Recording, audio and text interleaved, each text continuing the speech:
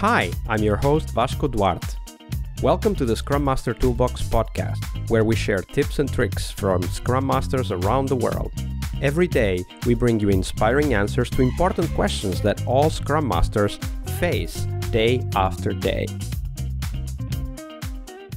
Hello, everybody. Welcome to our Success Thursday this week with Yousef Fahoum. Hi, Yousef. Welcome back. Thank you, sir. How are you? Very good. Thank you for asking.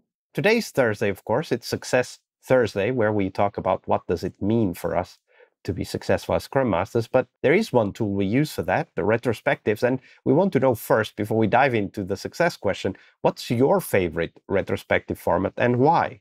There's so many, but I think I always come back to the Starfish Retro, where I poorly draw a sea star on the marker board.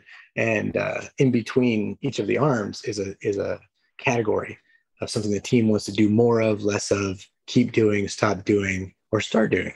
Why have you come back to that format over and over? Like, what do you see in it that helps you as a Scrum Master? For me, my style, I was saying earlier that I tell people I'm kind of goofy at the marker board because it helps me relax and it helps the team talk because I'm just making a fool of myself.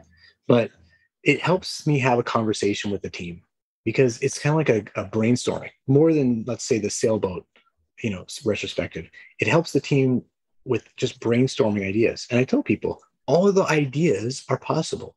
Even if you want to somebody wants to start doing something, somebody else will say, well, I want to stop doing that. It's okay. It's okay because we're trying to get all the ideas on the board and everything's relevant. And pretty soon, through the process of that and accepting everybody's opinion, I literally have drawn lines connecting ideas and every single time I'll be able to get to that silver thread that is the problem or the issue that the team wants to fix. So what you're saying is that by generating these ideas, you can find patterns and connections that highlight something that is not even necessarily being talked about. That's right. Because as soon as we start accepting everybody's opinion about what if they want to start or stop or do more of, that's the pattern. The pattern is the why. Why do you want to stop doing it? Why do you want to do more of it? And the team starts really talking, being open because they've already agreed, consciously or subconsciously, to accept each other's opinions as a brainstorm session. And once we do that, and there's no judgment or less judgment on our opinion of something, then all of a sudden, all these other details pop up and the communication dynamic just explodes, typically.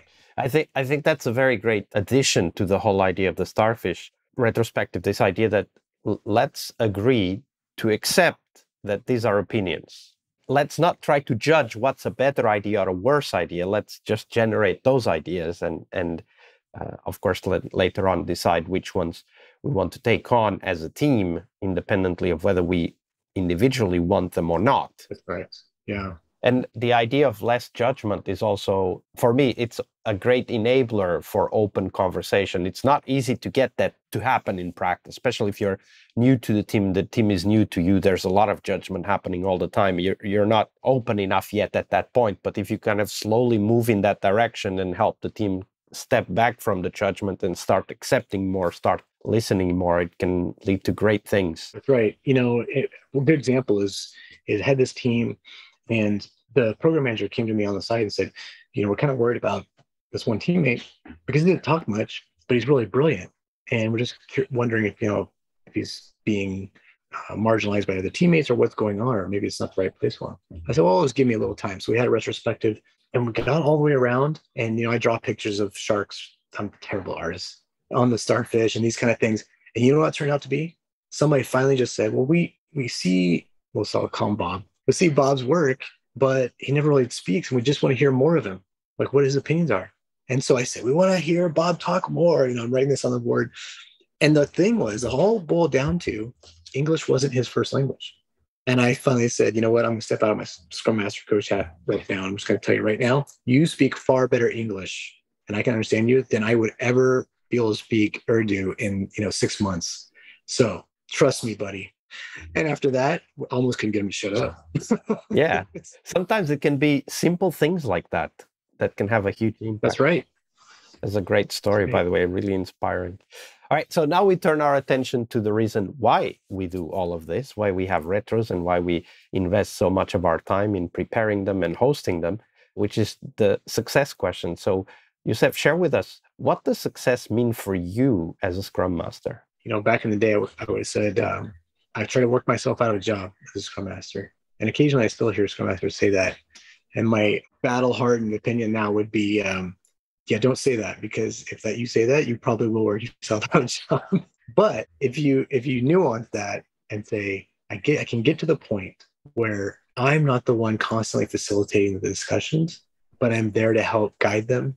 And my teams, or the team, shouldn't be my team, the team walks into the room in a retro or in a daily stand-up or whatever it might be, and they're starting the conversations.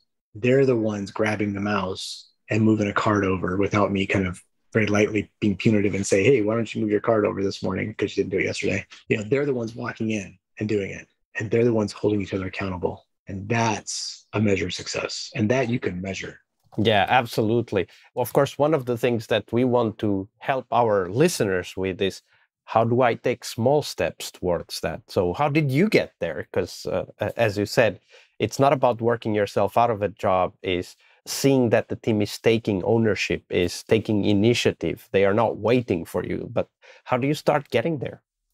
Yeah, I can tell you, I used to only read science fiction, and I was not wanting to read anything for work. And I quickly found out that I had to dig so much deeper into the human dynamic and agility in general, and really learn what's going on. What is really going on around me here? How can I? Because I can't just learn and understand all the technical stuff that these folks know.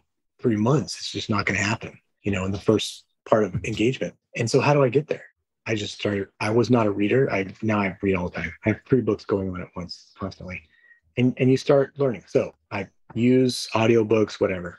The other thing you can do is, learn different ways of communicating, how to ask open-ended questions, because oftentimes we don't realize that we're asking a question, but it's what we call it. There's an Americanism, I guess you call leading the jury.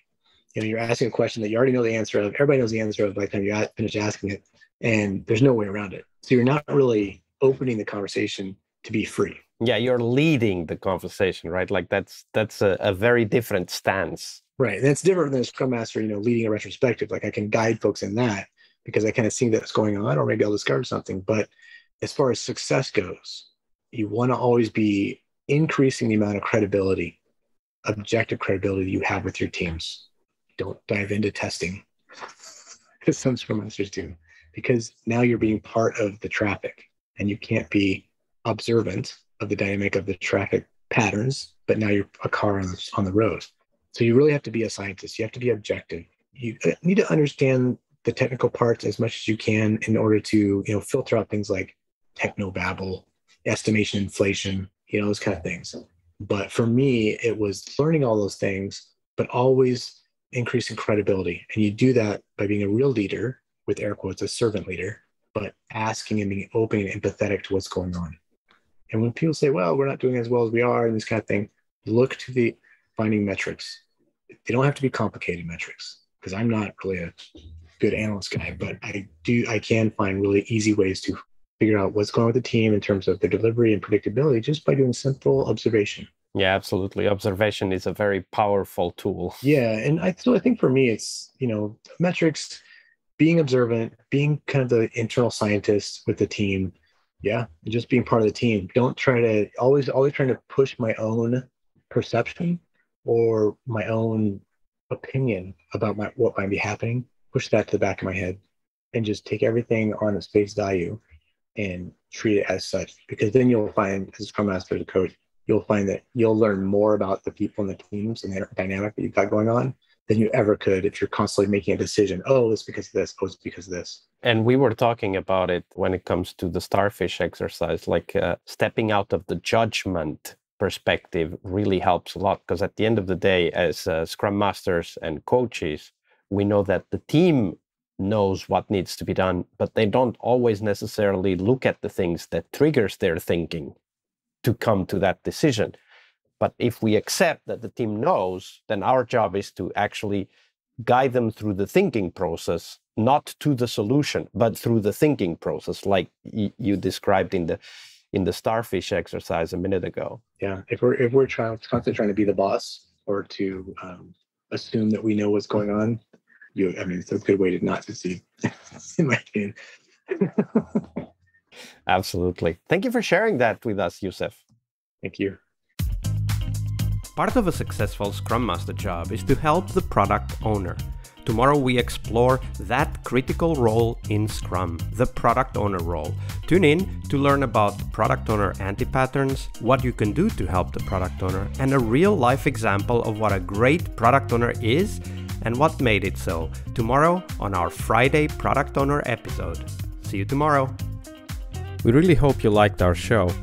And if you did, why not rate this podcast on Stitcher or iTunes? Share this podcast and let other Scrum Masters know about this valuable resource for their work. Remember that sharing is caring.